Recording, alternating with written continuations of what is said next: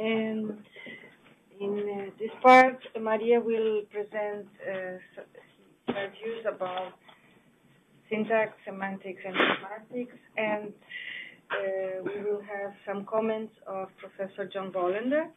And after I will open for discussion. Okay, so we will have more time so that you all can make questions and receive some replies from Maria and maybe also from John. Okay? Thank you very much.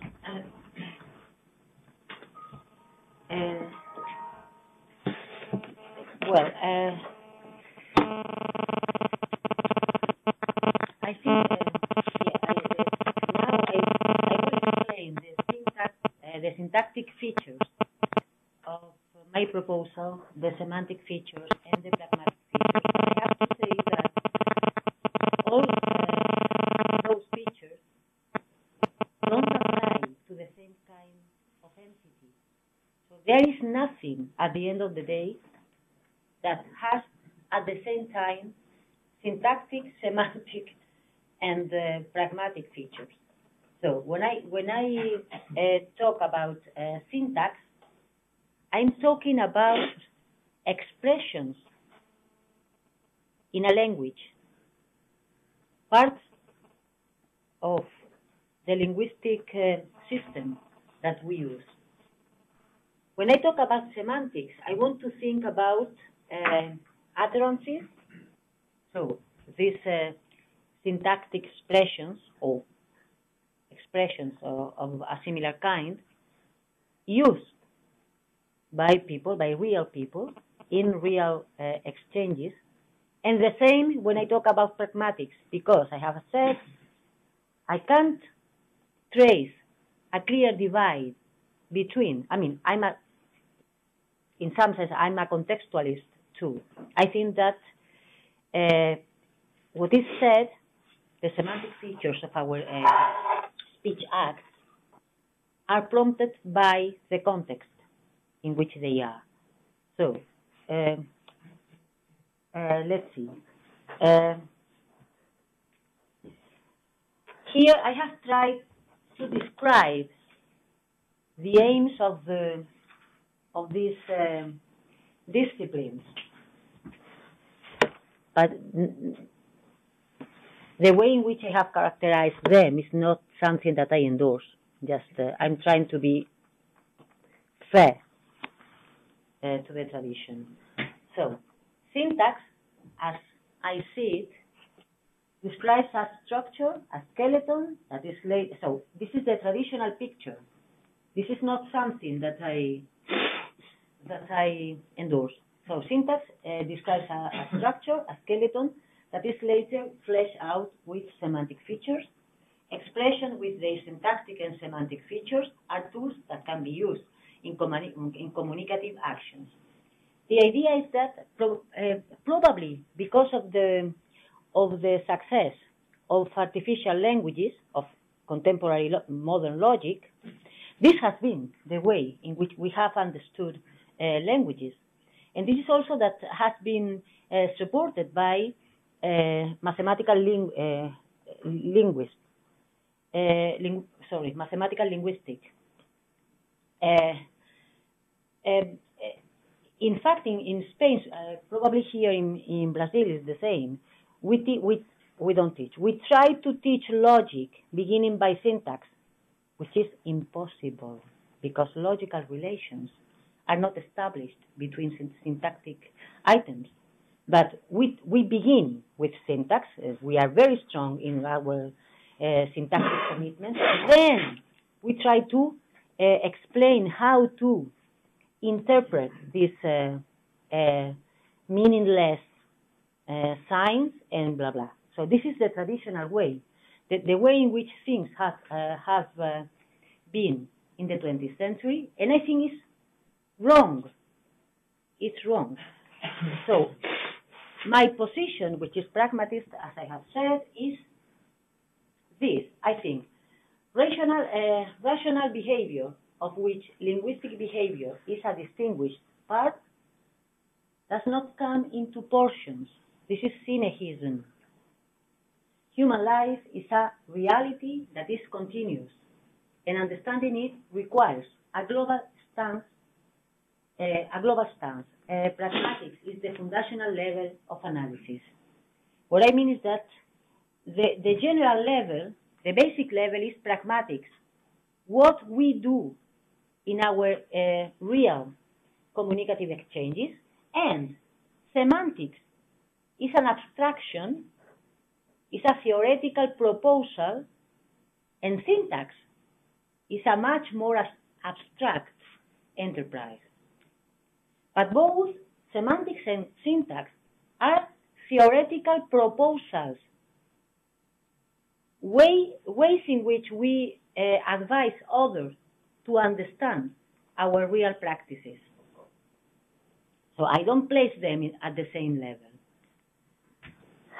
So the order of the inquiry, when we ask about the meaning of truth, the order of the inquiry should be beginning with what speakers do with truth ascriptions, which are the minimal portions that are meaningful according to the Fregean principle of context, and then continue with the semantic features that permit the use of truth for the purposes studied in one, and then, if we are happy, looking for the formal features that give support to the semantic properties. This distinction in three parts is very artificial. There are parts which are artificially distinguished in the sense that if we engage in these three levels as if they were different methodological approaches, what we should get at the end of the inquiry is that we have to explain, so our semantic proposals have to explain the pragmatic aspects. So what this means is that, as Brandon says, semantics has to answer to pragmatics. So we are not free to make any semantic proposal whatsoever. We have to make a proposal. We are free. I'm not a realist about theories.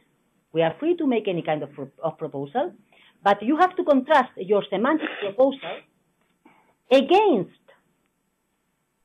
the real behaviors. So this is nothing that is separated from. They are not two separated levels. And the same with syntax.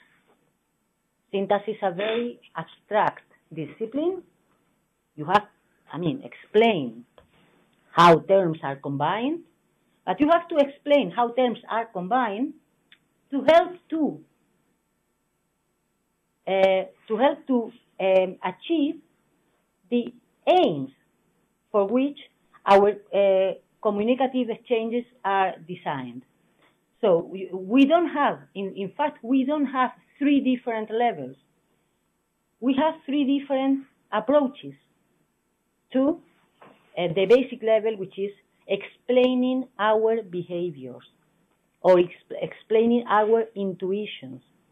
A semantic proposal cannot be against our general intuitions about language. Well, this is at least my view. So, to understand how truth works in natural languages, one has to look at the actions performed by the speakers when they use truth ascriptions. Truth ascriptions are the paradigm sentences in which truth appears. In them, somebody attributes truth to what somebody else has said or to propositions in a class. I said attributes. I haven't said that truth is a predicate or that we predicate truth of an entity. I don't want to say it. I could say it because I have said that I'm not a realist about theory, so I could say we predicate truth and then define predicating in some way. But I don't want to do it because saying that truth is a property is something that doesn't help to understand. So, truth ascriptions. Let's go with a list of different kinds of truth ascriptions. A feature of the proposal I'm making here is that it intends, or it attempts to explain the functioning of truth terms in any kind of truth ascriptions. And I have listed the kind of truth ascription that I think there are. If you think of some other example which is not listed here, just please tell me. So the kinds are truth as a part of an operator. So the sentence is, it is true that Sevilla is a beautiful city, for instance. Truth as used in a sentence in which they are quotation marks. Andalucía is bigger than Navarra is a true sentence. A third kind, when we apply truth to a theory, for instance, Darwin's is a true picture of how life evolved on Earth. Another kind, she said nothing but the truth. The fifth kind, he spoke truly. And then everything the Pope Francis says is true. I have tried to offer examples of every type of truth ascription. It's curious that I will say it now. So truth can appear in languages as a predicate, is true. As a sentential operator, it is true that. As an adverb, truly. As a substantive, the truth. The grammatical form doesn't have any effect in the job performed by the notion. The syntactic perspective has to determine the status of terms and their combinatorial rules. The truth predicate works as a nominalizer. These are Tarski's and Quine's disquotationalism. The intuition behind Tarski and Quine's disquotationalism. The idea is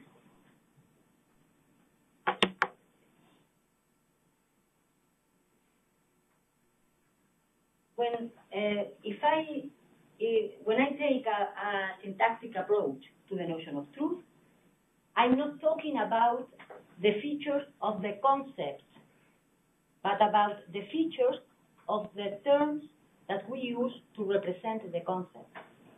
Because syntax is always linked to particular languages. So, some of the proposals that have had a better reception in the 20th century just touch upon the notion or the term's syntactic aspect. For instance, Quine's, it's not Tarski in fact, but Tarski and Quine disquotational approach. Tarski wasn't disquotational in this sense, but and it's something curious because some people say, okay, yes, truth is a disquotational device. Is it? Could be. But not every kind of truth ascription that we use includes quotation marks. And this is something quite obvious. Quotation marks are let's say, tool or a strategy that we use in written languages. When we try to convey the function of quotation marks in spoken language, we say something like that. We do that. Is it? reasonable to think that a notion like truth is just a mechanism to remove quotation marks? I don't think so. I mean, this is a reductionist approach to truth. What I mean, a reductionist approach to truth. But it's true that sometimes truth terms work as mechanism to remove quotation marks. But we have to offer, we should offer, a better explanation of the phenomenon. So let's go for a couple of theoretical distinctions.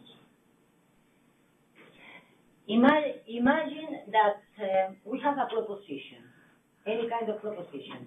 A proposition is the result of an assertive speech act. It's not a presentation mode. They can't read it. Ah, sorry. No, it's just... where is it? Yeah, no, it's here. Sorry, no. Yes. No, it's here. No. It's here. Okay. It's now or?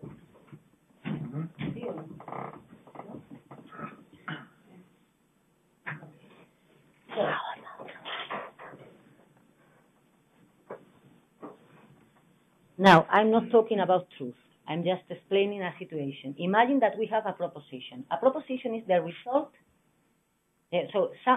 something that appears, literally, something that is built up in an assertive act.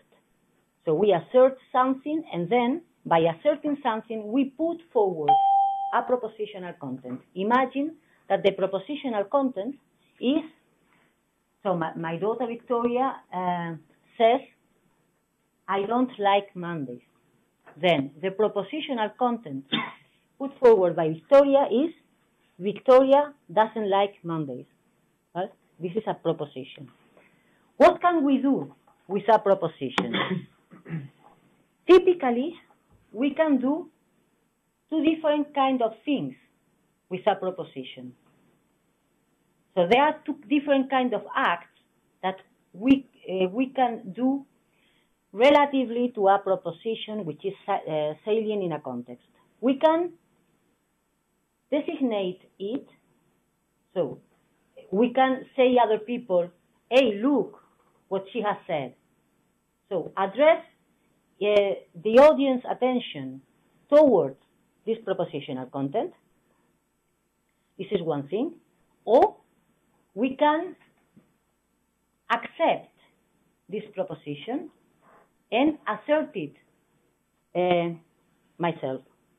I can assert it myself. I can say, okay, I agree. So I repeat the act of assertion. We were talking about syntax. Okay. If we think of words using the metaphor, the toolbox, we would accept that language is like a box in which we have different instruments to do different things. Then, if we want to refer or we want to point to a proposition, in this case, we have to use the kind of linguistic tool which is appropriate for referring.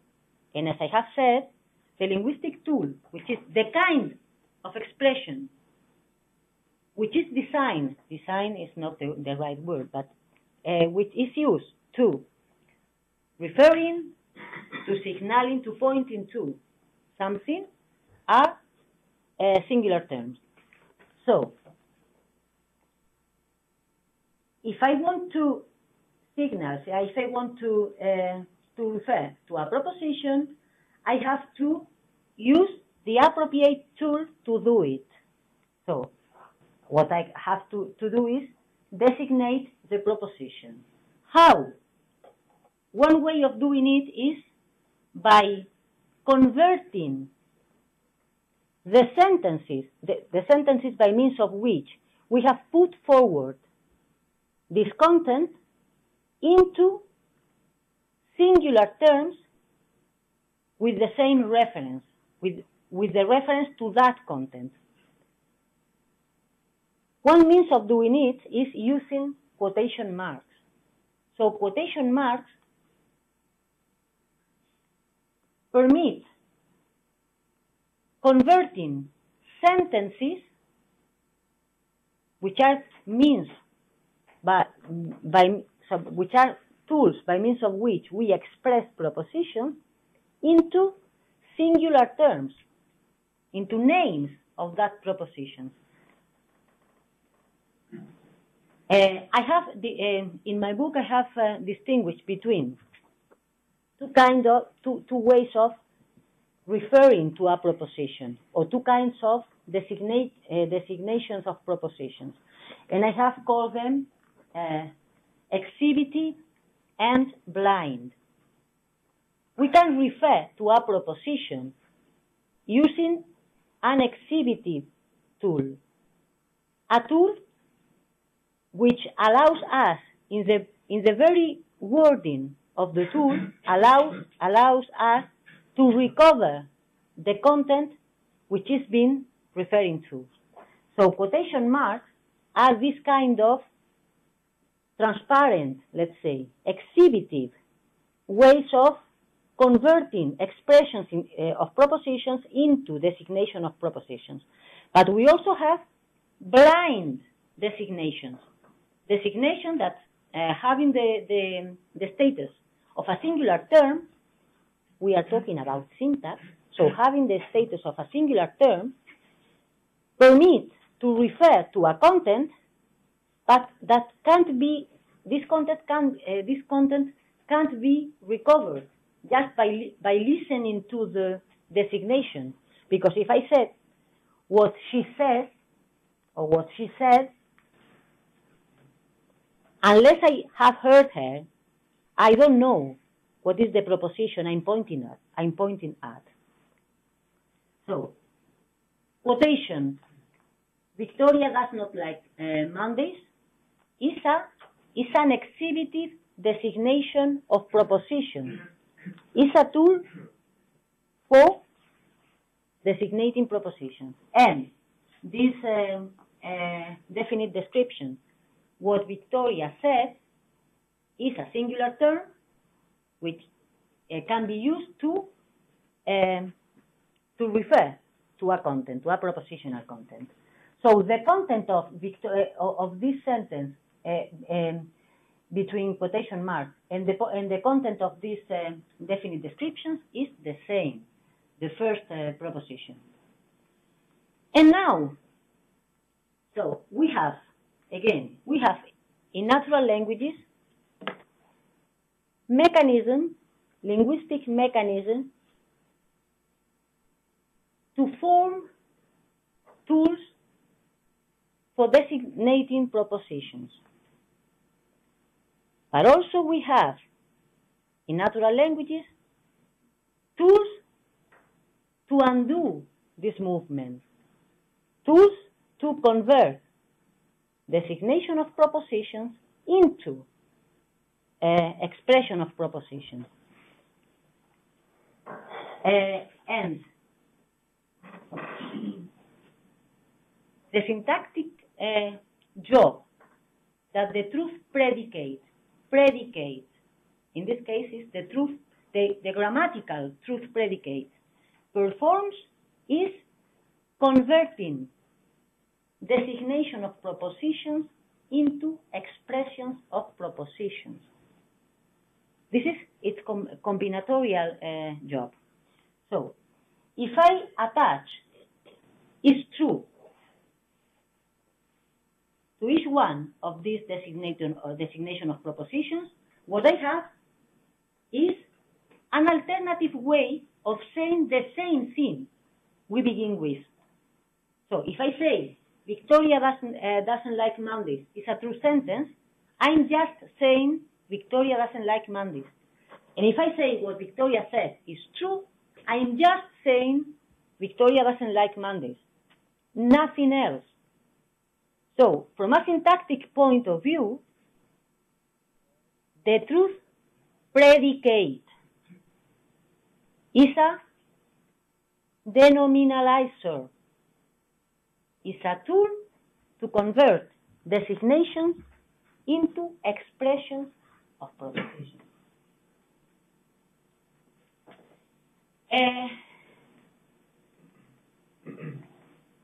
Okay. The idea is now we could talk about redundancy. One might say, okay, then truth is redundant, because when you say what Victoria said is true, you haven't said anything else than that Victoria doesn't like Mondays. So we can dispense with truth in natural languages. Well, this is not true, but the idea is this is a consequence of the way in which we look at this kind of expressions. Christopher Williams had an example to show that from this kind of examples doesn't follow that truth is redundant in natural languages. If we begin, imagine that we begin with the number 7, and then I say, okay, think of the double of 7, and then I say, and now think of the half of the double of 7. At the end, we have 7 again. Or if we begin with Juan, and you say, okay, think of the father of Juan, and then please think of the son of the father of Juan. At the end, you have Juan. And would this prove that the father of, the son of, the half, or the double are redundant functions in natural languages? And the answer is, of course not. But we have this feeling that truth is redundant because we typically look at truth in examples like this one. Quotation marks, a sentence, and then truth. And in this very example, we are using two kinds of tools that neutralize each other. No wonder that at the end we say, okay, we have ended up with the same entity with which we began. But there is nothing wrong with the notion of truth. The problem is, if you use first a nominalizer and then a denominalizer, yes, yeah, okay. So we haven't moved. We are exactly in the same place, okay. Well, this is part of the explanation. So from a syntactic point of view, we need tools. Sometimes I think in the book I have used the term plug. So we have let's say complex tools with different plugs that you can put together to convert an instrument in something else. Well, this is what we have in natural languages. So sometimes the truth predicate is used. So I have said if we don't move if we use two different functions that neutralize each other. Of course not. So what we are saying is converting one tool in something else and then using another plug to undo the first move. Then we don't move. We are in the same place. So, truth is syntactically, the predicate is true, is syntactically a mechanism to convert designations of propositions into expressions of them. This is his combinatorial function. In this sense, Horridge is right in saying that the truth predicate is a denominalizer. And Quine is right in assuming that truth is a disputational device. But not only that. So the syntactic explanation is true, but it's not the whole truth. So enough for the syntactic part. Do you want me to stop here, or should I go to the...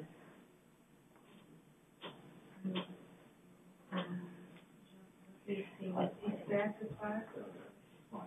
This is fine for you to comment? Yes. So then just one sentence, one more sentence.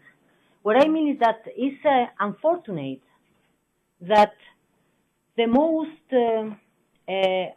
accepted or the most widely accepted theories of truth from the analytic part in the 20th century are just theories that have focused on this quite trivial syntactic aspect.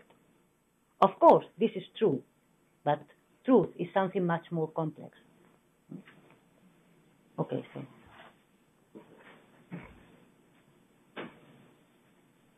Are you using this? No.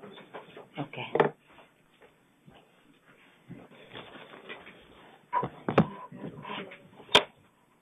No, I'm just going to read. I don't need it. I'm just going to read. No.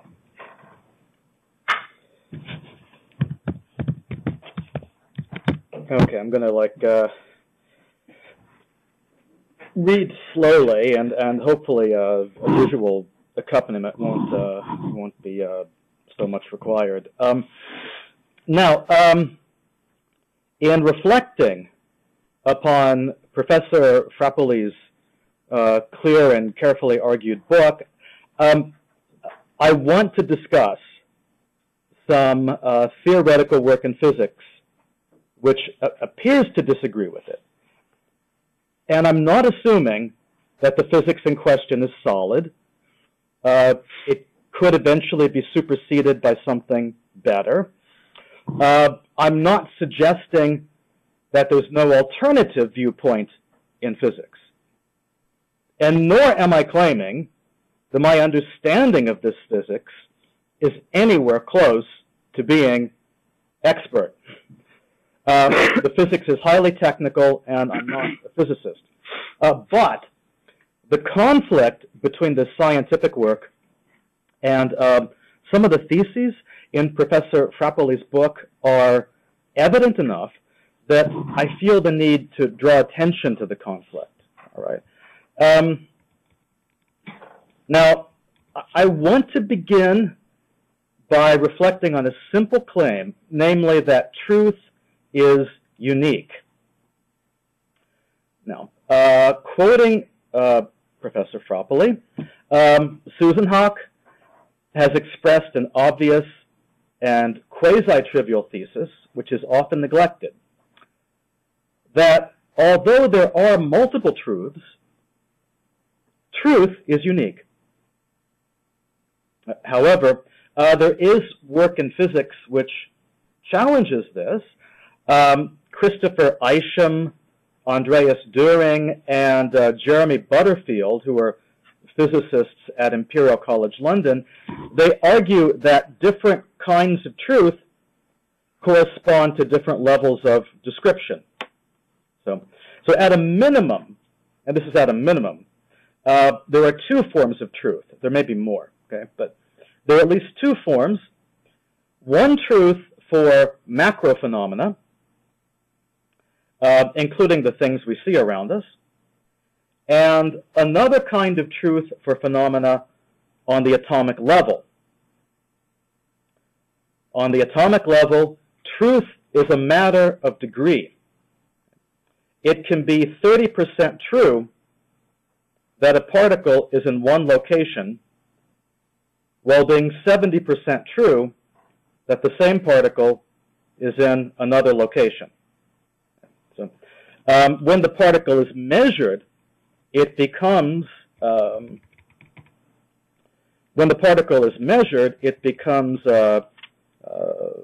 true, simply true, with no further qualification that the particle has some specifiable location. No. For some physicists, truth on the macro level is classical in the sense of there being only 2 or perhaps 3 truth values. But on the nanoscale level, truth corresponds to a continuum, there being shades of gray. For the atomic level, the collection of possible truth values is non-denumerably infinite, since the number of percentages between 0 and 100 is non-denumerably infinite. When there's an interaction between the nano level and the macro level, as there would be in the case of measurement, then the type of truth corresponding to the macro level wins, and the nano level thereby exhibits classical truth in that instance. Macro truth and nano truth are not the same because they correspond to different types of measurement scale. So macro truth corresponds to a nominal scale, while nano truth corresponds to a ratio scale. So, on the macro level, truth values correspond to categories. So a truth bearer falls into the category of true, or it falls into the category of false, or in some conceptions there might be a third category. This is analogous to a nominal scale, where things are measured simply by being placed into categories. However, nano-truth corresponds to a ratio scale, such as the Kelvin scale, truth being a matter of degree, there being an absolute zero of plain falsehood. And, unlike the Kelvin scale, there would also be a maximum, 100%. However, just as in a Kelvin scale, or the Kelvin scale, owing to there being an absolute zero, one can speak of one temperature as being twice as great as another temperature. For states of affairs on the nano level, one can speak of one truth bearer as being twice as true as another. In other words, one can speak of nano-level truth in terms of ratios, but one cannot speak of macro-level truth in this way. So we have here two claims which, in my opinion, raise problems for some of the views defended in the book, The Nature of Truth. One such claim is that truth is not unique. The other claim is that there's a kind of truth, the expression of which requires reference to ratios. These two claims do not fit so comfortably with Professor Frápolli's view that truth is a purely, well, now I don't want to use the word structural or formal, but that truth is purely internal to language. To quote from the book, the predicate is true is a contentless expression with a precise syntactic role to convert designations of propositions, that is, singular terms, that denote propositions, into complete sentences that express these propositions. It is, in Horwitz's felicitous term, a denominalizer. For example, the definite description, the violent death of Archimedes, can be transformed into a complete sentence by adding the truth predicate, as in the violent death of Archimedes is true, and the truth operator is understood in similar terms. A simpler example might be one of the earlier examples, like what she said is true. What she said is a definite description, so it's a singular term, right? What she said is true is not a singular term, but a sentence. However, if Isham and his colleagues are correct, then the truth predicates for nanoclaims will contain ratios.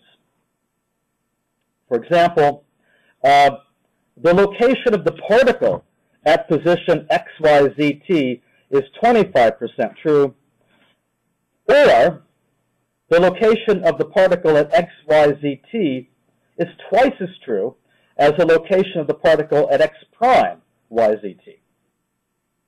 So the truth predicate here must be doing something more than denominalizing. It may indeed be denominalizing, but some additional work is being done by the numerical component.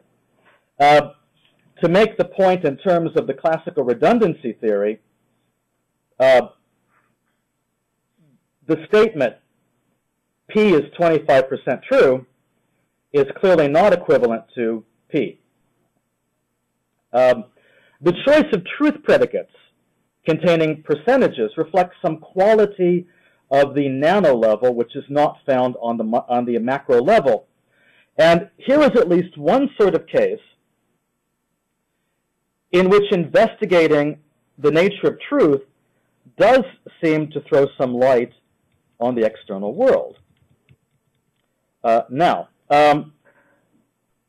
quoting from the book once again, truth is a higher order concept that does not represent any trait of the external world.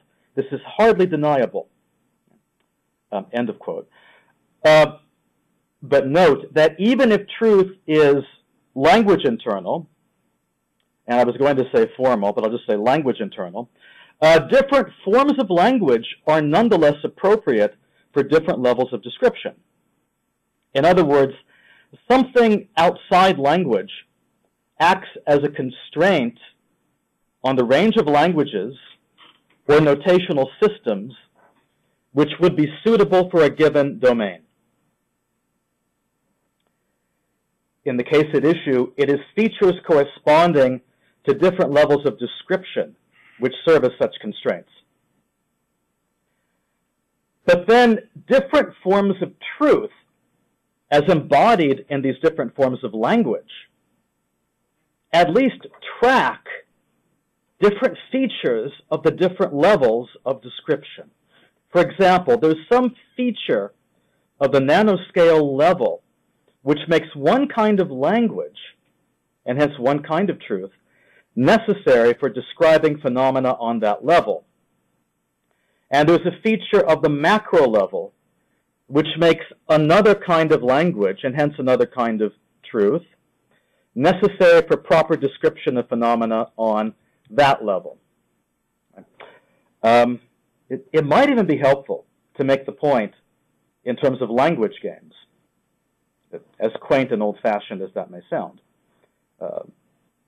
Different concepts of truth belong to different language games. A given concept of truth may be wholly internal to its language game, and let's assume for the sake of discussion that that is indeed the case. Even so, language games are not chosen arbitrarily. Different language games are appropriate for describing phenomena on different levels of scale. And this is because different levels of scale have different features which make one language game more suitable than another. Hence, different kinds of truth do correspond to various features of reality. Truth and external reality are linked in a non-trivial way, even if the link is indirect. In fact, there's a colorful quote from Wittgenstein, which can be used to make the point, quoting Wittgenstein, "Compare a concept with a style of painting. For is even our style of painting arbitrary? Can we choose one at pleasure, the Egyptian, for instance? Is it a mere question of pleasing and ugly?" End of quote. These appear to be rhetorical questions, the answer consistently being no. Now, on the other hand, is it fair to be discussing physics at all? There are passages in the nature of truth which seem to suggest that Professor Frápolli's concern is more narrow, and perhaps she'd want to say that the use of language in quantum physics is not a concern. She writes, "Ours is a theory of the meaning of the truth apparatus in natural languages, a philosophical theory that seeks to settle conceptual issues." She also states that the task of understanding truth is a task which only requires philosophical training, and quoting again from Professor Frápolli's book, "Defining truth, that is, disclosing the meaning and role of truth terms within the boundaries of the philosophy of language, is a perfectly accomplishable task for which the philosopher of language with an average training is well equipped. Which seems to imply that to discuss physics might be going off topic. Okay? But note the point recently made about language games. If one insists on investigating truth in terms of one type of language game alone, such as ordinary language, then one neglects the deeper question of what it is that's making that particular language game appropriate in the first place. Hence, the issues raised by the physicists do creep in, even for ordinary language. The language game of ordinary language, including its truth apparatus, is chosen for reasons external to the language game itself, namely the nature of entities and properties on the macro level. But, as I said at the beginning, all of this is assuming one school of thought in modern physics. If that turns out to be wrong, then the objections vanish.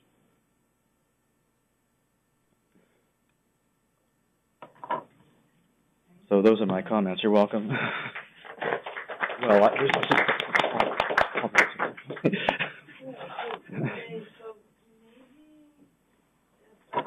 I should return to my seat.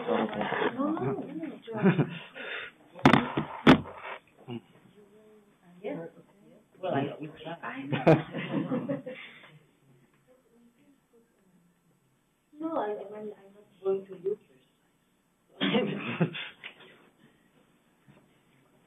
I'm difficult, yes. I'm not a disciplined person. So, no, thank you very much for you. I mean, it's very interesting, the point. And I agree with most of what you have said, but I think I have an explanation for some of the objections. No, first of all, about the idea that truth doesn't represent features of the external world.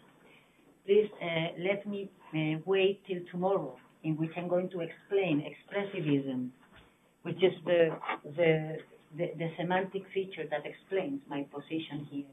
And about physics, I intended the scope of my book to cover also these assertions in physics. So I'm not trying to say, okay, no, I'm not talking about that. Okay. So I'm just talking about natural languages. What I'm saying is, what I think is that, I'm well prepared to accept that technical languages or technical, so highly sophisticated language games can have non-standard uses of concepts. But I don't even think so in this case. What I don't know if I'm going to be able to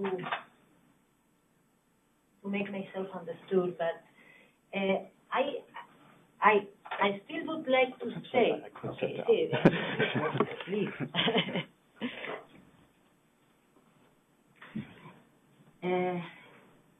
So I'm not trying to escape. So I still would like to say that truth is unique in the following sense. I don't know if I'm going to be able to develop an argument right now, but the idea is that the sense in which I think that truth is unique, so we have to distinguish between the meaning of the notion, and the criteria to apply the notion to some content. So criteria might be very different. So, for instance, if you want to assert something at a particular level of reality or a particular level of description, then probably criteria are different from some other levels of description. But the role that truth performs is unique in the following sense. Place yourself in your favorite level of description. Then, once you are there, if you are able at that level, if you are allowed, if you are entitled to assert that P at this same level you are entitled to assert that P is true. So, as I see it now, what I think is that the way in which, these examples that you have used are very interesting in the sense that they display the job performed by the notion of truth, which is talking about assertions and talking about propositions. But the different levels correspond to different levels of commitment with some kind of assertions. So I can describe a phenomenon in different levels. I'm not a physicist. I don't know. But the difference lies in the assertion. The difference lies in the description. Once you have described or assert, if you don't move from this level, the same entitlements that allow you to assert the content allow you to attribute truth to them. So in this sense, I don't think that this is a refutation. But you have pointed to a much more difficult kind of examples, which are the examples of probabilities. If you say probabilities, you say truth, that something is true at the 20%, or something is twice, or some content is twice as true as some other. Okay, statistical, yeah, okay. So the idea is statistical, perfect. Again, honestly, I haven't thought of it. I haven't thought of this statistical use of the notion of truth, but now I have been in touch with an approach to language that I don't master, which is experimental philosophy of language. I don't master the topic. But, I have been in some workshops, and so I know that some people now are saying in the philosophy of language, in the experimental philosophy of language, that the criteria or the requirements for somebody to assert a content or to say that he knows something are highly dependent on context in the following sense. If you think, so imagine that I say, okay, now, I'm going out for a walk with Sophia. And you say, are you sure? Of course I am. And you say, listen, if you are wrong, I don't know, your son will be abused and killed. So wait a minute. So then if you change the context, I could say, okay, I'm not completely sure, but let's say, I would say that I'm sure at 50%. So if it makes, I don't know, if it made sense to attribute statistical values in this sense, I'm sure at the 30% of what I'm going to say now. If it made sense to attribute this kind of numbers to acts of assertion, from my position, it would follow that the same sense it would make to attribute them to a truth ascription that have this content as their content. So the idea is, when you use truth, so why I say that truth is unique? What is unique about truth is its link with assertion. And the links with assertion is constant. The same, in the same degree in which you are allowed to assert a content, in this exact degree, you are allowed to apply truth to this content. So the relation is constant as I see it.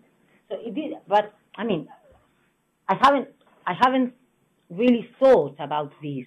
What really struck me was that there are people in physics who just they really seem to believe that the work they're doing is they're uncovering the nature of truth itself, and that's how they say it.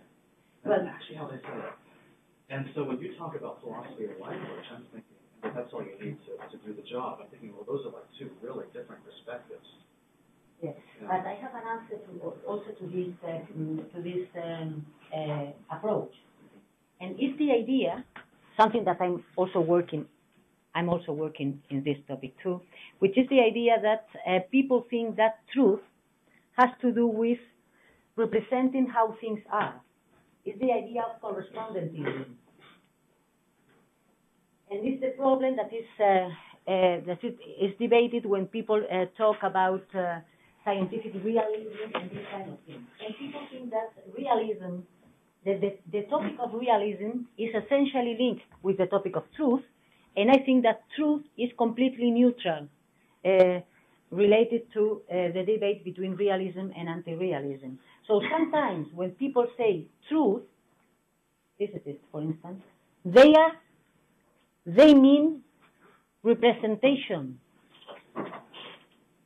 The way in which language represents, I don't think that language represents anything, but people feel that language represents state of affairs and so on. So I don't think that they are really talking about the notion of truth, but they are talking about correspondence between structures and reality. So it would be yet another example of scientists saying that they're doing one thing, but they don't really know what they're doing, which is, I mean, that's not unreasonable. But scientists saying that they're doing one thing, but they're really doing something else. Yeah. So in other words, because of this, like, this philosophical assumptions that they're making, they misunderstand some of the nature of their own work. Something like that. Yeah. Philosophers also misunderstand the nature of their own work. So I'm not saying that we philosophers. I mean, I'm not saying that because I don't believe it. So I don't think that we philosophers have any kind of privileged point of view. Not at all. So on the contrary, I'm trying to put my work at the user's level. So I'm not trying to look at the way in which language, the language works or something from a high point of view. No, I'm trying to watch at what we do when we use language. But I'm prepared to accept that the way in which we normal speakers, use the notion of truth is different from the way in which some scientists use it. It is explicitly correct that Christopher Isham is a realist because he does have a philosophical background and he calls himself a realist. So I mean, I didn't know it, but it's something that I mean I can perceive. So this is a mark of realism. When scientists insist in talking about truth, it is because they are talking about representation, and they talk about realism, and they are engaged in this kind of metaphysical debate, which I mean, there's no problem. But okay, I think that my position is compatible with all these quotations. I mean, I should develop my argument a little bit more, but I can't do it right now. I'm sorry. Can I follow?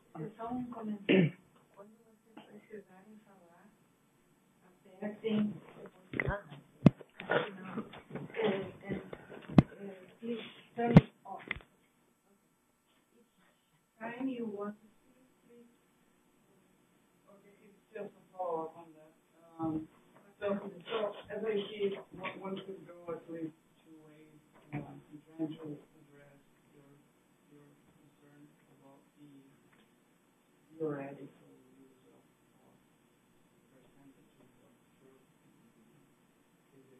So one way to go would be to, as you pointed out, in some sense, try to offer some kind of error theory to explain, why it's intuitive for physicists to say that some propositions are n% true, and you offer an alternative reading of these sentences, something like the chances that E is true is n.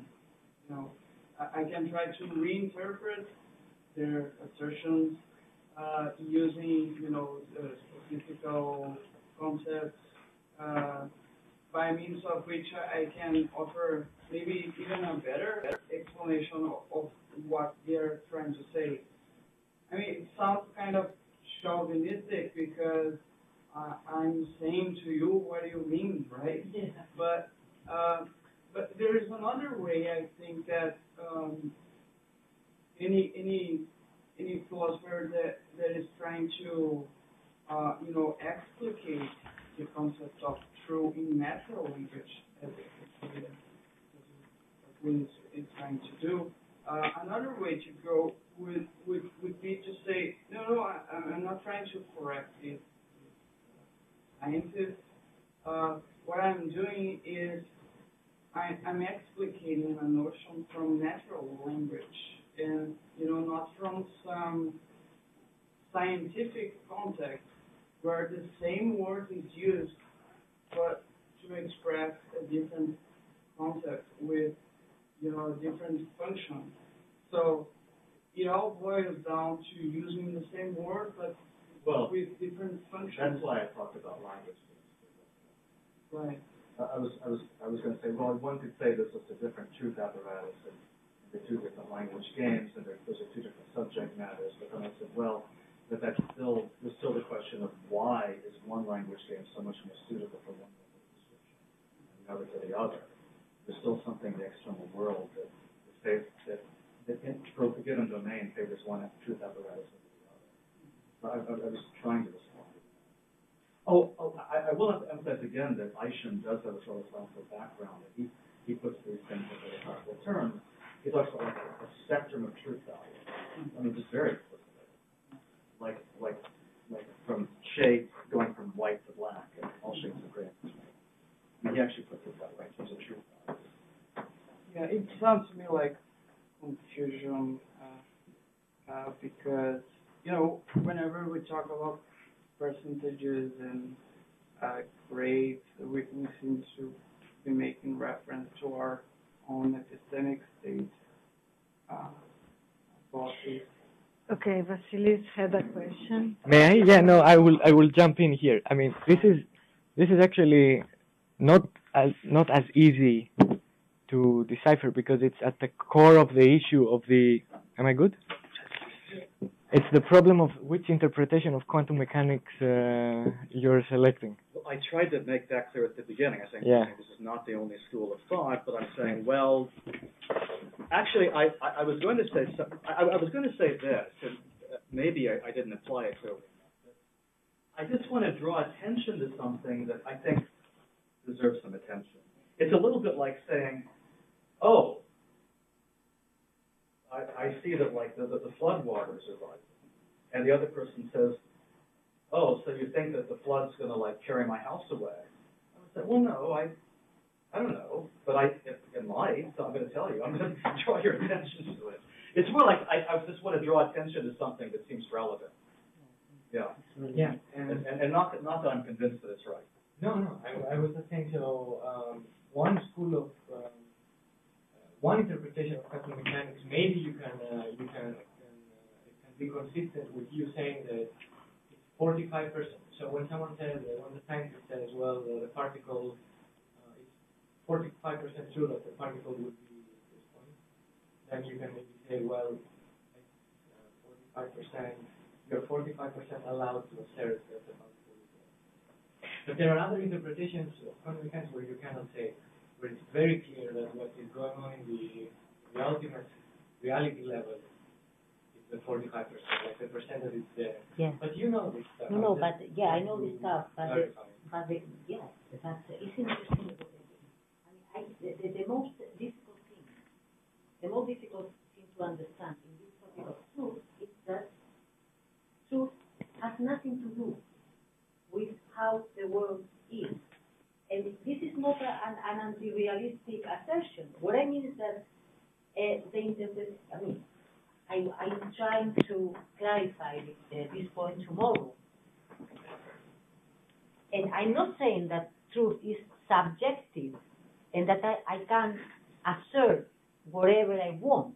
No, I'm not saying that, nothing of this kind.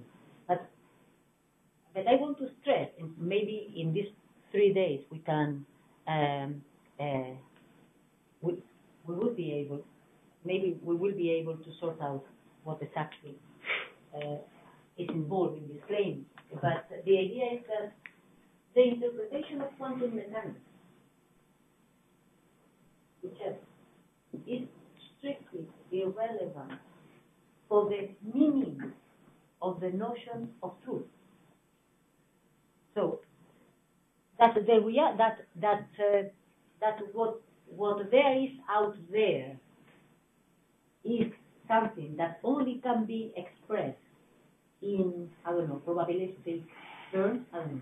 So that the probability of that the particle being there has nothing to do with my state of mind, but it's something which is real. It's irrelevant for the meaning of truth. It could be relevant for the criteria that we need to respect in order to make a correct assertion, but not with the meaning of truth. And this is the sense in which I say that truth. I don't remember if I have said in the book that truth is maybe I have said it. Is intralinguistic. But what I mean, in fact, is that it is intraconceptual. So it's a concept that doesn't touch the world, in the sense that its application conditions have nothing to do with the physical properties of our surroundings. It's a higher order concept. Has something to do with our commitment. The point I was trying to make when I brought in language games, so I don't know if that's a good way to make it or not, is that even if one assumes it's intraconceptual, there's still the question of which conceptual framework is best suited to which empirical domain. Without any doubt, yeah. You are right. But I'm not that pluralistic. So I think that how can I say, the metaphor of the language games is interesting in some sense, but I don't think that, I agree with you in that we can't choose every time, or it is always open to us to decide in which language game we are going to engage. So I think that this is something, I think that this is a quite, in some sense, probably superficial interpretation of Wittgenstein intuition. It's not. I'm not saying nothing about your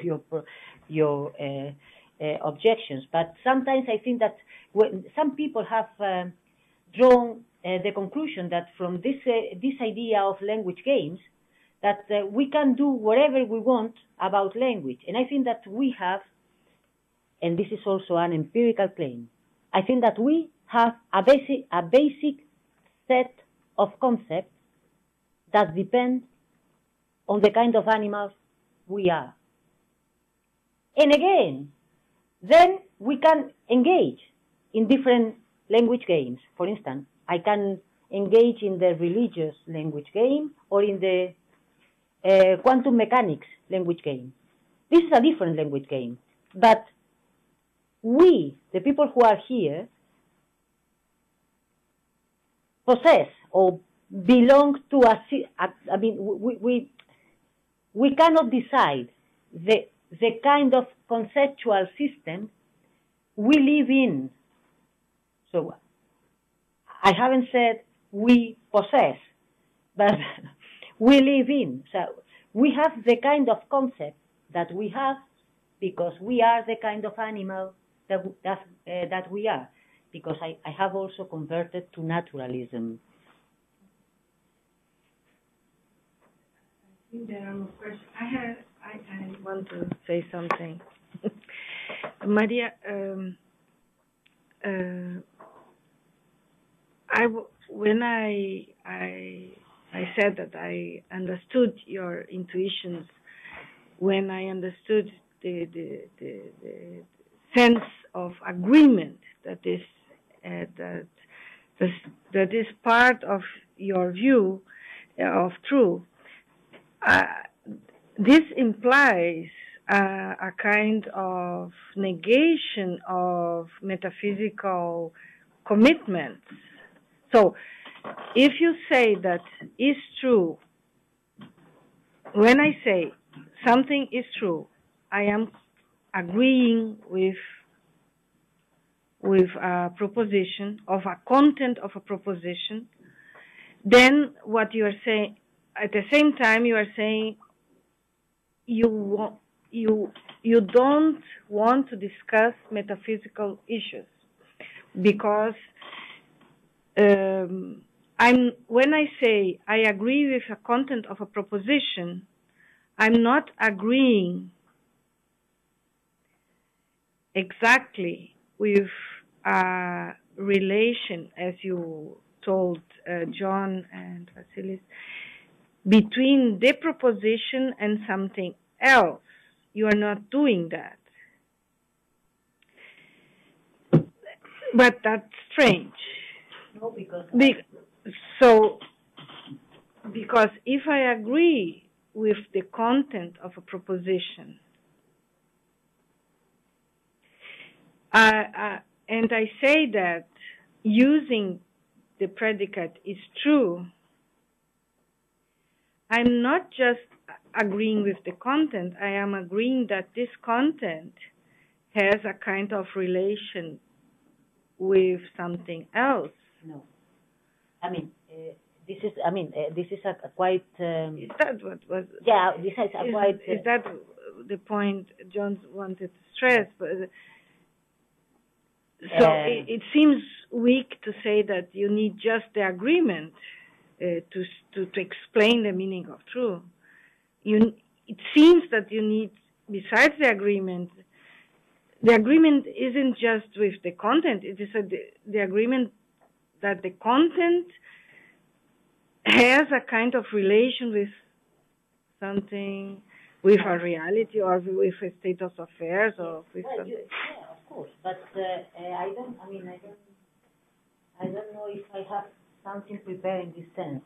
There is, I have said to John that sometimes when talk about this kind of the truth or the several kinds, they are thinking of realism, but also of representationalism, and it's the same in this case. So the way in which you are speaking is because you think that truth is correspondence, and truth is not correspondence. But I have to say, correspondence has a trivial interpretation in which truth is correspondence. Of course, saying what it is the truth. This is analytic.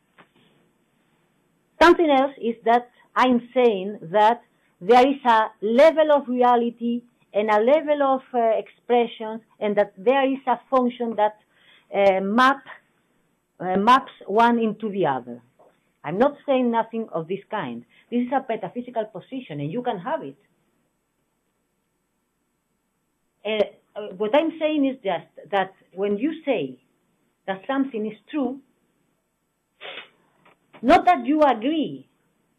It's not that you agree. It's not that you support. It's just that you are asserting it yourself. Full stop. So if you say something and I say what Sophia says is true, I'm just asserting it myself. And this means inheriting the commitments that you have accepted when you have asserted this content. Nothing else. Is truth correspondence? Okay, it depends. Imagine that I say, when can we say that the cat is on the mat?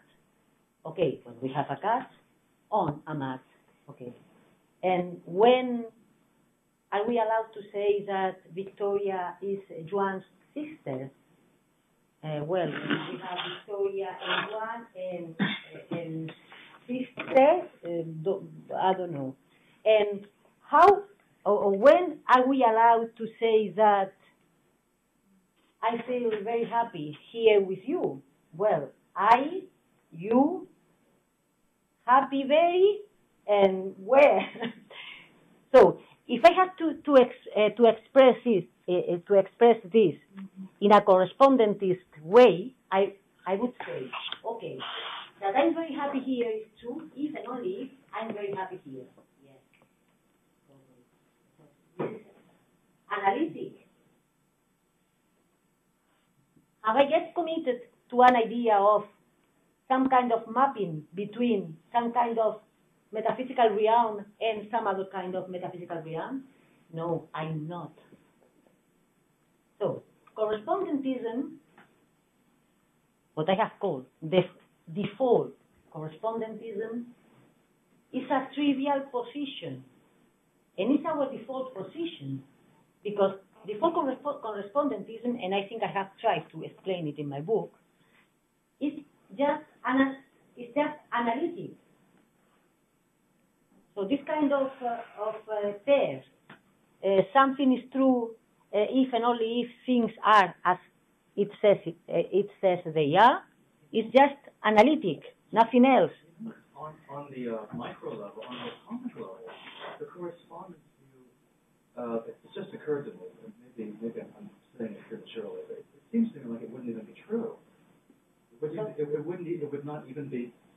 It would not even be true. I mean, on the atomic or subatomic level, it wouldn't even be true, because how would you say that? Like, it is 75% true that the particle is here, if and only if what? It actually, it doesn't even seem analytic. It seems false, I think. But I think that supports truth pluralism. Like when it comes to our ordinary language, correspondence is analytically true, perhaps, but for this different conceptual framework, it's not even true. Correspondence is not even correct. Which just underlines that these are two different kinds of truth, you know, I think. Why isn't it true? Because how would you even say it? It is 75% true that the particle is here, if and only if. The chances that yeah, but it's not probability. No. Well, I mean, on this particular interpretation, it's not probability, right? That's so, just probability. It's more like a mix of different states of affairs and different proportions or something like that. Well, one interpretation is, imagine the world separating into 4 different worlds, and in 3 of them, the particle is there, and in 1 of them, it's not there. Well, that's 75%. But that's like I don't think that's any problem for her at all. I don't think that's a problem. There are interpretations. Yeah, but let me say something about correspondence, which is very. I mean, I will insist tomorrow. But I have begun my position today saying that truth is not one on a kind, and it's true. So Strawson says, well, Strawson and all presententialists says that.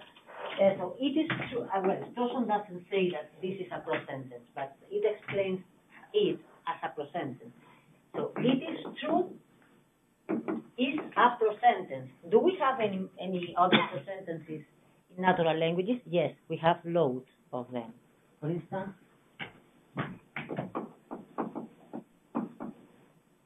that is O. This is the important one.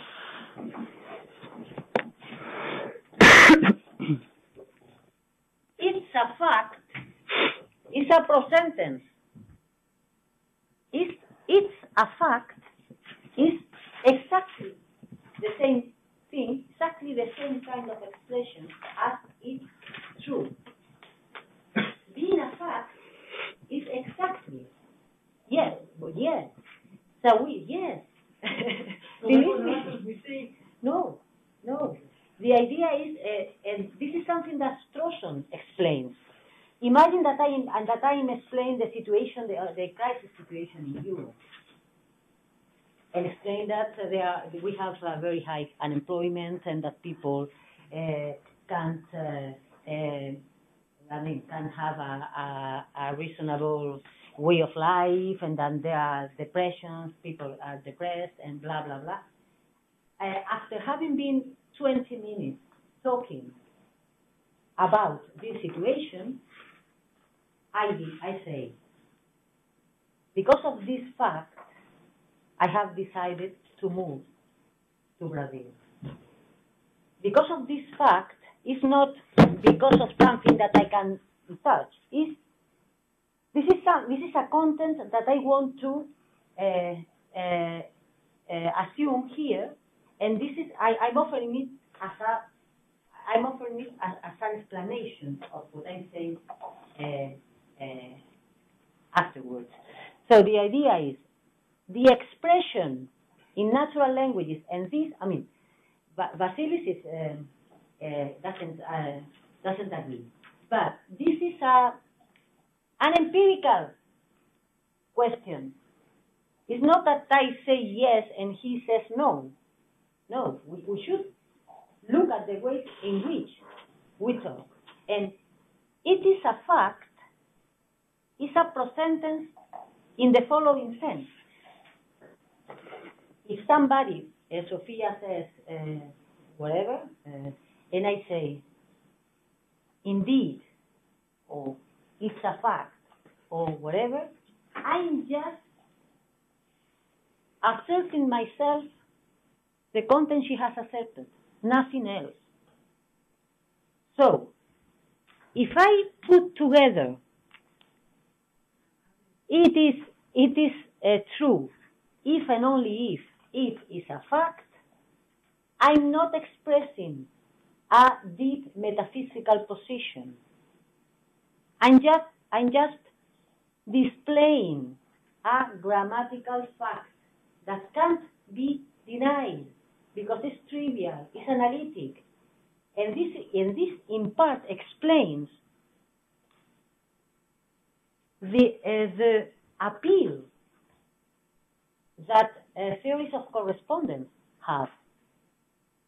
Everybody wants to be a correspondentist.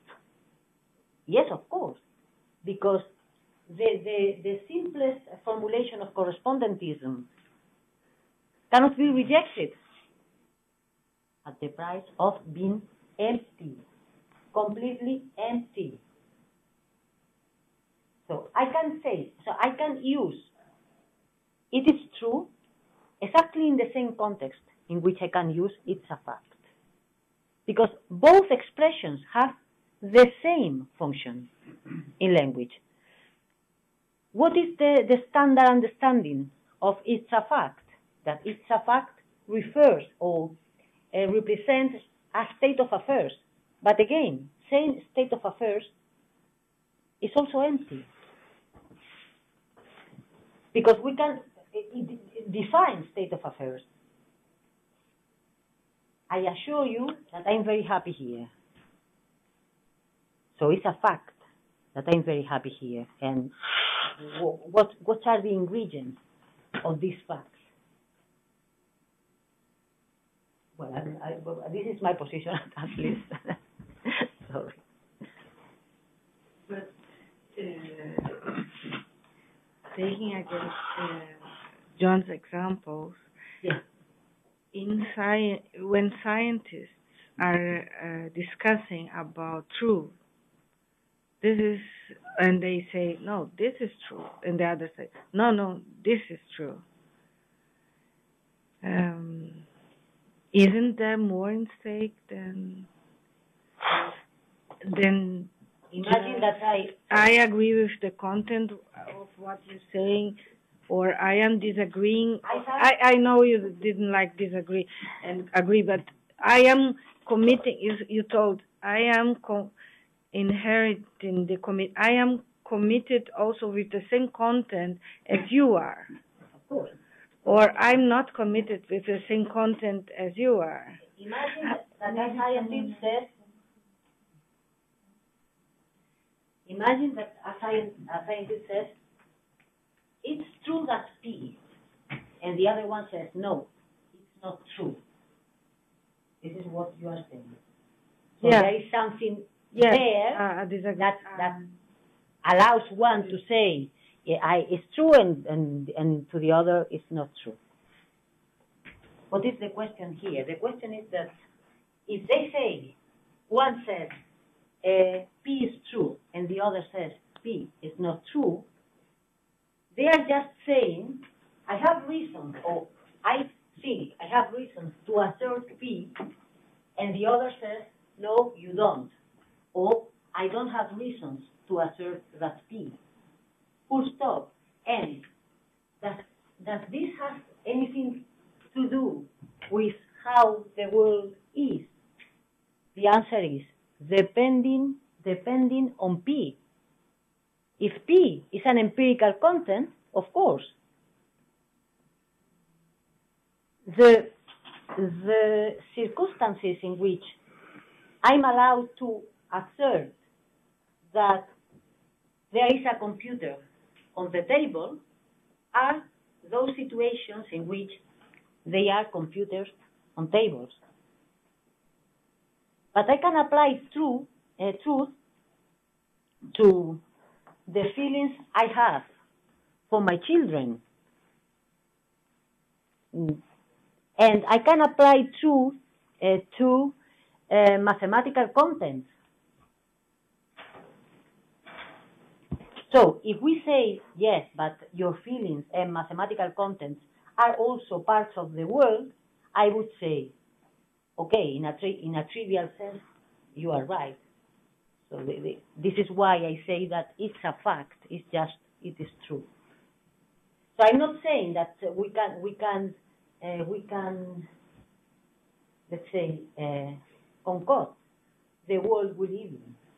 I don't think so. What I'm saying is that we are constrained in our acts of assertion by the structure of our surroundings. But truth doesn't have anything, the meaning of truth doesn't have anything to do with the structure of reality or something like that. Epistemic criteria maybe have. Another question. I have one. It's just that I'm puzzled about one possible way to a paradox that could rise here. And I don't mean to say that this is a problem, because some people are comfortable with paradoxes, but and maybe it's a silly point, but when you say that, so suppose Sophia says it's raining, right? She says it's raining, and I say what Sophia says is true, and I want to point to the true value of my assertion, not Sophia's assertion, and then when I say what Sophia says is true, I'm making a truth ascription, right? This is a truth ascription for excellence, and then when you say that. When I say this, I'm saying myself that it's raining. I get puzzled because when I say it's raining, I'm not making a truth ascription, right? And when I say what Sophia says is true, I am making a truth ascription, right?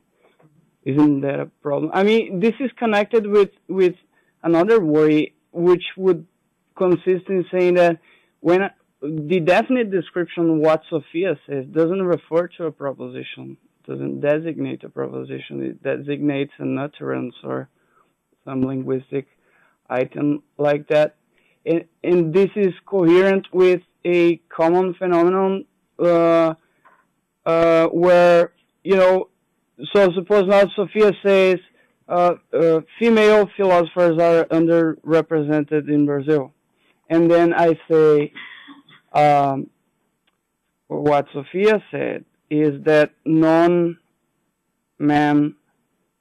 philosophers are underrepresented in Brazil. And she corrects me. She said, no, this is not what I said. I said that women philosophers are underrepresented. So she's correcting me because when I use what she said, I'm designating her utterance, the sentence she used, and not the proposition, because purportedly these two sentences may express the same proposition, and yet she's still correcting me. So it doesn't seem that the definite description, what she said, refers to the proposition, right? Not always. Several things. The topic is much more complex than I have explained here, of course. I think, I don't remember if I have said it, but I do believe that what is said, the expression, what is said, is highly context dependent. It can refer to utterances, to sounds, to ways of saying things, to many things, but only if at the end there is a proposition, I can attribute truth to what is said. So if there is no proposition involved, truth cannot be used.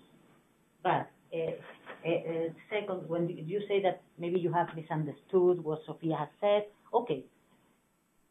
Some speech acts are successful, and some others are not. That has nothing to do with the meaning of truth. When you say what Sophia has said is true, you think that you are endorsing a content that hasn't been put forward by Sophia. So this is a misfire, nothing else. And the first question were something about the what kind of that he can ascribe truth to sentences. I'm sorry, are you saying that she misfires when she corrects me about what she said? No, I am misfiring. Yes. Okay. By an act of so there is, I remember your first question. Your question where if Sophia says it's raining, she's just asserting, and when you say what Sophia says is true, you are ascribing truth. So right. It's not the same. Yeah. And I say, of course, it's not the same, because I'm not defending that truth is redundant. It's not the same, but both acts have the same truth content. So both acts. So the proposition, which is the core of both acts, is the same. But you are doing something more than her. So you can endorse a content, you can support a content just by asserting it or by endorsing it from a different person, when you use a truth ascription. So the content, the semantic content of both acts is the same, but you are doing something else when you ascribe truth. So I don't think that truth apparatus is idle in natural languages. I'm not saying that. I don't know if this answers your question. One could argue that it's not the same content that I'm expressing in these two speech acts, because in the second one I don't say nothing about Sophia in the second one, right? I just say it's rainy, and it may be true that that it's raining while it's false, that what Sophia said is true, right? But this is relevant. If you say what Sophia says is true, you are just saying it's raining. Maybe you are wrong. Well, this is your risk. But what you are saying is that it's raining. Nothing else. I think it's something else. From the former one, I can infer that Sophia said something. From the second one, I cannot infer this. Right? From the fact that what Sophia says is true, I can infer that Sophia said something. But from it's raining, I can't infer that Sophia said something. Yes, this is right. This is why I don't say that truth is redundant. What I'm saying is that the commitment that you acquire when you make this kind of assertions are at some level the same as if you were yourself repeated, it's raining. So again, I'm not defending, not at all, that truth is redundant. So I think that when you are engaged in a truth ascription, you do something else. You are saying something, and there are some inferences that we can draw from the fact that you have made a truth ascription that can be inferred just from Sophia's assertion. I accept this.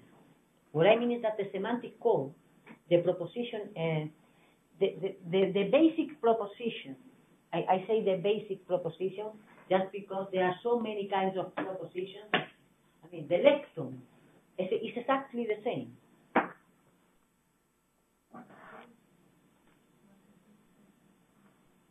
Yes. So some of the points of, sorry, what's your name? Luis. Some of the points of Luis. So let me just pick up on Luis, and then I'll say something else too. So two things.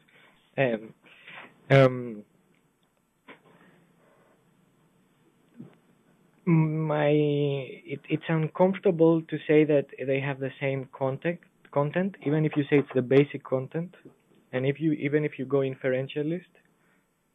For problems like Luis mentioned about other kinds about inferences that one makes available, the other one doesn't. Like, for example, that Sophia has said something, right? And I wanted to press also the other issue, which is that I might think that Sophia is God, and whatever she said is true. Mm-hmm. And I didn't hear exactly what she said. Mm-hmm. But I want to say, oh yeah, what she said is true, mm-hmm. Right? And I don't want to say anything about really. It depends on how you look at it. What I want to say is that it's something about Sophia and her properties and what she says. I'm not asserting that the fact that it's raining. I have no idea she even said that it's raining. Right? So in a sense, I am allowed to assert that what Sophia said is true, without that meaning that I'm also allowed, yes. And the second one, maybe I should I don't want to forget. Yeah. So this one, so about two things. You say that you agree with Luis in that you can infer different things from one than from the other, and the answer is, of course, a truth ascription is a second order act. So just because we are engaged in a truth ascription, we can assume that a first order act of assertion has been done or performed. So we can, because of the correction criteria of being engaged in a truth ascription, we can draw some inferences that can't be drawn from a mere assertion. I completely agree. I'm not saying that truth is empty. What I'm saying is that the lexicon, or call it as you prefer, I don't know, there is something that the two acts have in common, in the same sense in which there is something in common between Luis and he. There is something in common. It is exactly the same thing, I don't know. generalization. This is something that probably I will explain tomorrow. Proforms, prosentences are propositional variables, and variables is something that we need to make generalizations in general. So we can't assert something from a whole class of entities without having some terms that cover them all. And if we want to say something about propositions, we have to have ways of referring or endorsing packs of propositions. So, for instance, if I say, I don't know, the theory of evolution. If I say the theory of evolution is true, I'm asserting the theory of evolution. And I can do it even though I don't know exactly which are all the propositions that follow from the theory of evolution.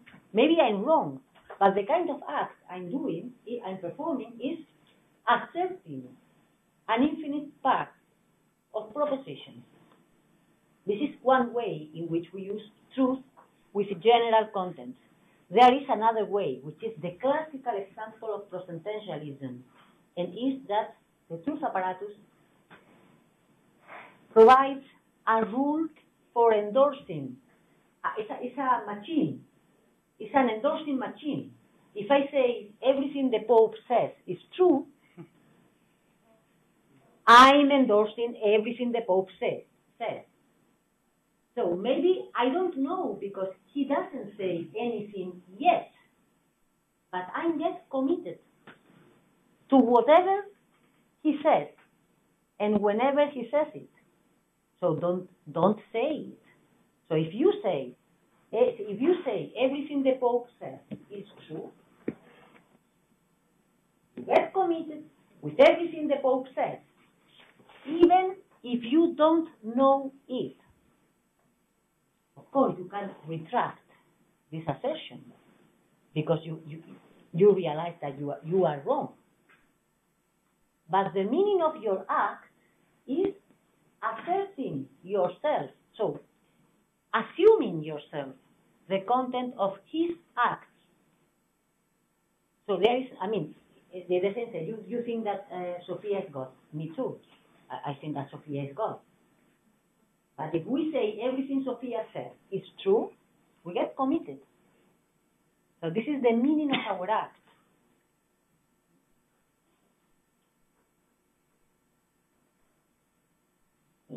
Sophia, you are God. So you decide. What you will say now. Yeah, it follows. It follows from what you have said. What if she says that what you're saying is false?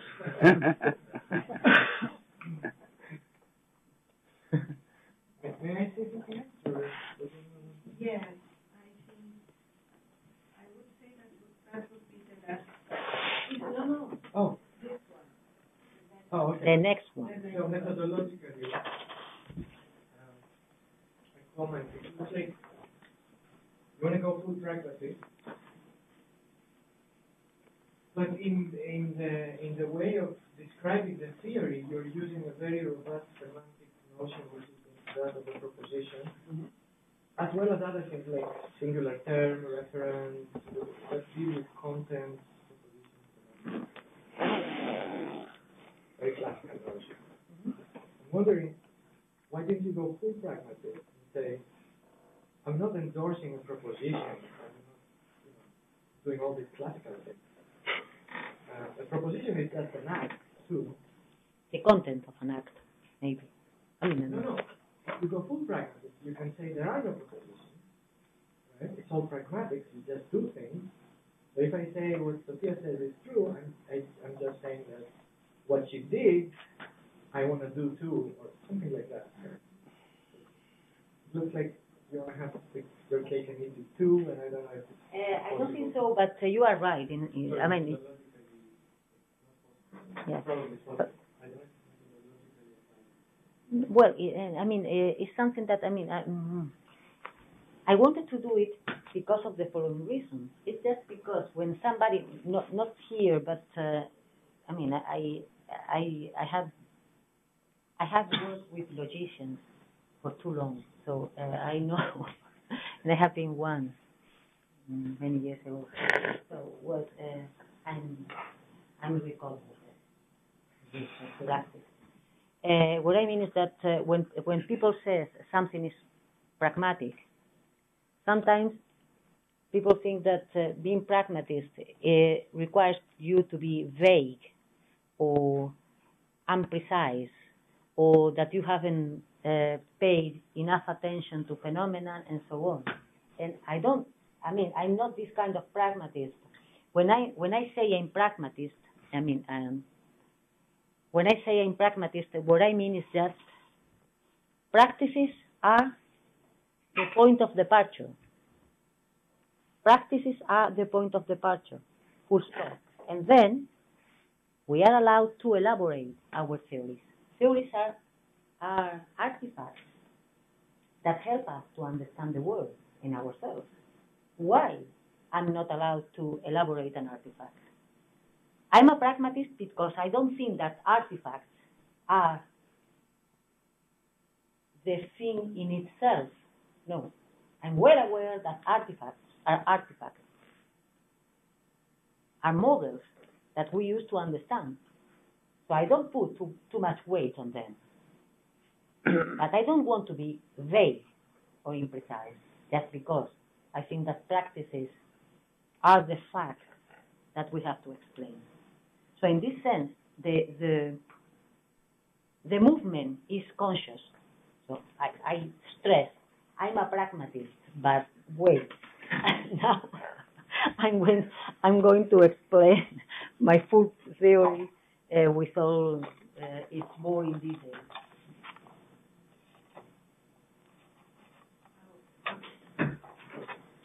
So, thank you very much. I don't have something to say, but I will say tomorrow. So, thank you very much, Maria. And I see you again tomorrow at 30 past 10, 10:30 in the morning. We will have a lunch break, and then we will continue afternoon until 3 p.m. Okay? So see you tomorrow. See you tomorrow. ¿Cómo ya entra? ¿No? Ou então a gente apresenta 3 e 4 juntos.